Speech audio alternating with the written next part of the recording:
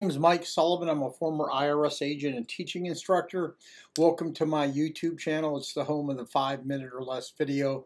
I don't want to bore you, and I will past 5 minutes because no one has a long attention span anymore. So, by the way, I've worked about 10,000 cases. I worked at IRS over a decade. And I've been private practice for 4 decades. I've been doing this for 50 years, so you want to listen to everything that I have to tell you. I do very little promotion, mostly education. My only promotion I do is to tell you if you need representation, really good representation, call us. And so today I want to talk to you about the word monies to be applied to trust fund only.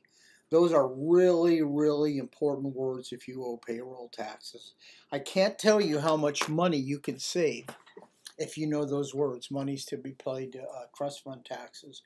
Many people who owe payroll taxes do not know when they start owing them that IRS can collect the withholding money from you personally, the corporate officers personally. They will go after for the money that was to be held in trust.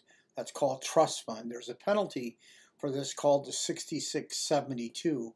What IRS does is they take the money that the corporation owed for the withholding and 1/2 of the Social Security, and they impose it against responsible officers. They do that, like I said, by virtue of the 6672 penalty. As a former IRS agent, revenue officer, I used to set up these penalties. I'd go into a company, I'd go ahead and find out when the payroll taxes were not paid, and I would go in, I'd find out who was responsible, and I would assert this 6672 penalty of the monies that were actually held in trust.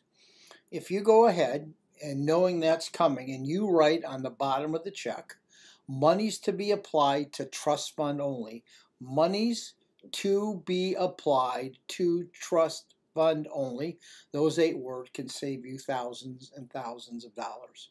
What it forces IRS to do is they do process the payment to the corporation, but it also gets processed to your trust fund debt. So if IRS at some point says, well, you're responsible for $20,000, the trust fund money, and you've paid $20,000 because you wrote on the bottom of the check, monies to be applied to trust fund only, you can get rid of your trust fund penalty.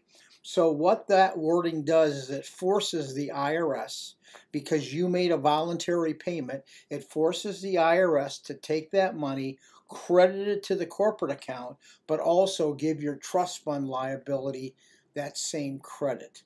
So if you need a further explanation, if you owe payroll taxes, you should go give us a call. We'll go ahead and in detail with that. But don't forget those magic words. It has saved people millions of dollars over the year. Monies will be applied to trust fund only. You put it on the bottom left of the check. I put it in red ink. That's all you got to put. Monies to be applied to trust fund only. And since it's a voluntary payment, IRS must honor that. So like I said, they're going to credit the corporation the payment, but it's going to reduce your trust fund money, trust fund that you owe by the same amount of the check.